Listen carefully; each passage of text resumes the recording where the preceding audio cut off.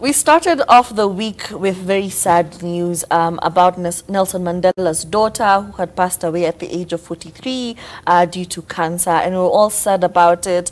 And because of that news, we start remembering, things about Nelson Mandela and how he just became a household name all over the world. Everybody knows Nelson Mandela and his cause against apartheid in South Africa.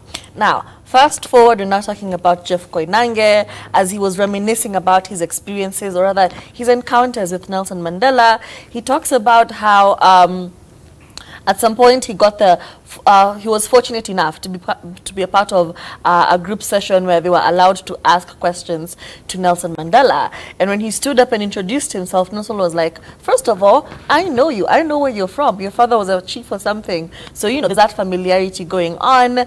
Fast forward, they became very, very good friends. And Nelson Mandela would always ask Jeff Koinange the same question.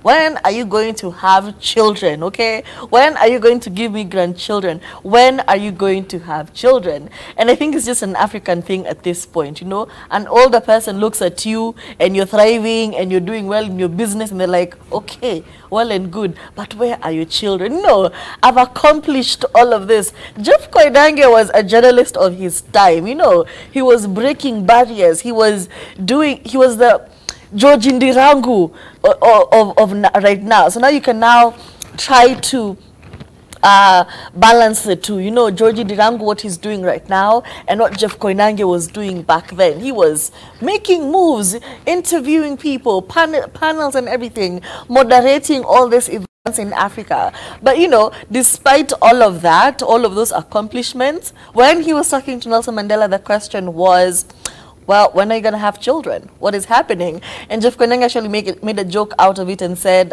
it's like his things were not operating. The machine was not working. Yeah, quit.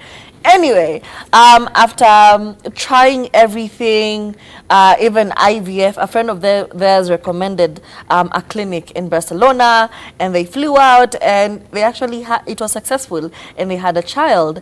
And then he says, when the child was 8 months old and they were coming back to Nairobi, he calls the Nelson Mandela office and they're like, please tell Mandela that, I finally had a son. He is 8 months old.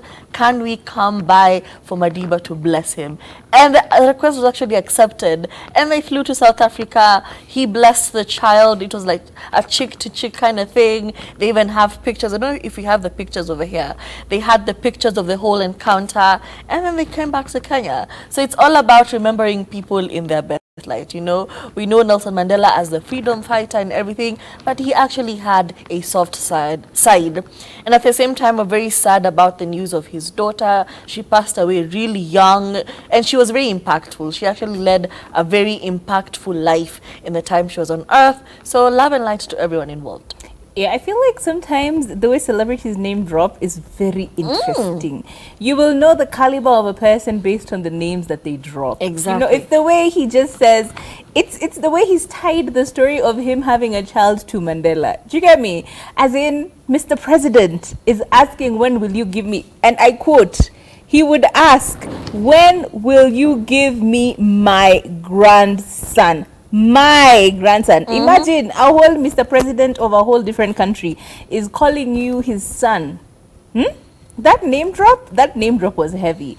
But in the same beat, I think if there are people who have really forged a way for journalism, and the media career is basically just this beautiful story of this person who's gone through all sorts of adversities and still managed to retain his posture, his status. He's not changed. Jeff Koinange is at teenage is still the Jeff Koinange we know now. There was a trending video of him, I think, earlier on this week, where he was just him presenting, very young man with a full head of hair, and you're like, whoa, he looks like such a young man. And now he's all, gray and happy and with a child and all of these things. It's kind of one of those really amazing stories, and he is a legend in his own right. But childbearing is a whole thing. Imagine, so much pressure, now you have to figure out solutions. You have to fly to Spain to get your own child. It's wild. Parents,